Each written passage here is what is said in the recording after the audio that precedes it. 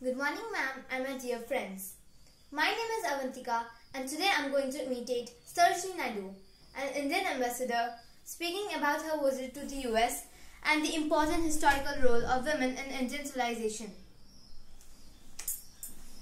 My unseen friends of the New World, I arrived only last night, past that Statue of Liberty that stands as the guardian of your freedom at the gateways of your world.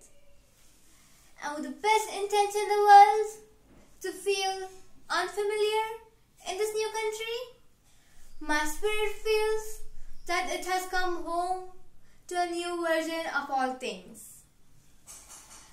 But the one new experience that I am having in your country is to become for the first time in my life. Friends, I come to you from many thousand miles away as the ambassador of a very ancient country to the youngest nation in the world.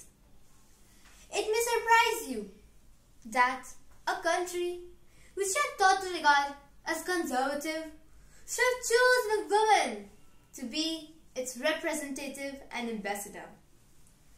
But if you read or write the whole history of Indian civilization, you will realize that women has been very vivid of its culture and of all its inspiration and of all its embassies of peace that have gone abroad for many centuries to the uttermost parts of the world.